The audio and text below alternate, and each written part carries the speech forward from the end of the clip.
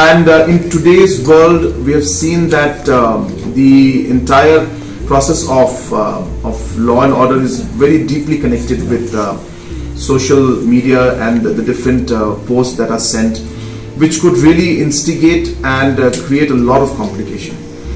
Why is it that every time whenever such incident happens, there is a knee-jerk reaction from the government,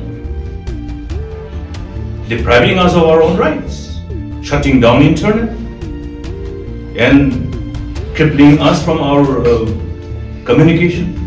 Today we know how important the connectivity is, how important internet is, how indispensable this whole communication network has become. Rather, I will say that communication network has become an integral part of each and every one of us, our life.